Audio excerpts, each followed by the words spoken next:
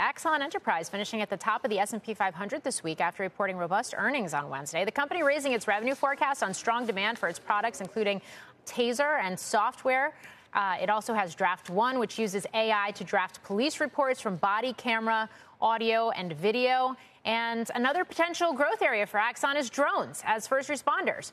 Axon announced it was acquiring Dedrone back in May. We covered that here on Overtime. And more recently, Axon announcing a partnership with Skydio to launch an end-to-end offering for drones in public safety. So joining us now, Axon founder and CEO Rick Smith, along with Skydio CEO and co-founder Adam Bry. It's great to have you both here.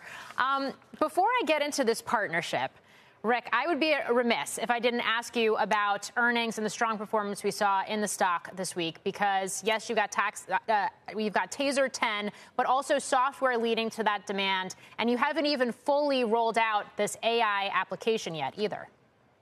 Yeah, it's been a really great time to be at Axon. We've built this huge network of tasers and body cameras and in-car cameras. And really what makes it valuable now is in the dawn of AI becoming really practical and its capabilities growing so fast. Draft One is just the first of many AI capabilities that we think will be transformative for our customers. Look, writing police reports is something officers hate to do, but it consumes about half of their day. So they sign up to be a cop, but they end up as a data entry clerk, and we're cutting that time about in half. And we're just getting started, but we've already got a bookings pipeline around $100 million right out of the gate. And we're just seeing a ton of strength across the business. Yeah, I mean, Axon, I think about body cameras, I think about tasers, but software is a growing piece of the business. AI, it sounds like with this pipeline, it's going to continue to propel that. So how does this continue to transition the company? Well, AI, we look for all the places where, where's the next big value creation? And drones as first responder is one of the fastest growing areas of policing. 10 times more agencies are doing DFR, drone as first responder, this year than they were a year ago.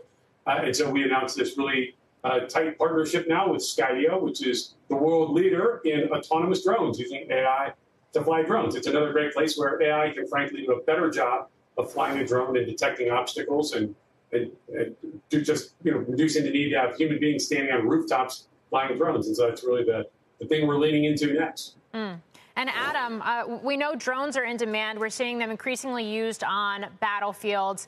We talk about defense tech and all the investor dollars that are rushing into the sector more broadly. Look no further than Anduril raising $1.5 billion yesterday and announcing that news. So what is Skydio seeing in terms of demand and growth, and what does this partnership bring to the table?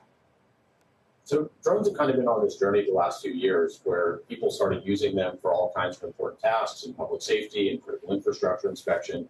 And it's now matured to the point where I think they're transitioning from being useful to being essential. And we think of drones as really the ultimate sensor platform. They make it possible to put sensors in dangerous situations ahead of people, get better information, make better decisions. And we're seeing tremendous impact in public safety where you might have a suspect who's potentially armed. You can send the drone in there. Officers can know exactly what they're walking into. It's safer for them. It's safer for the suspect. It's safer for the community.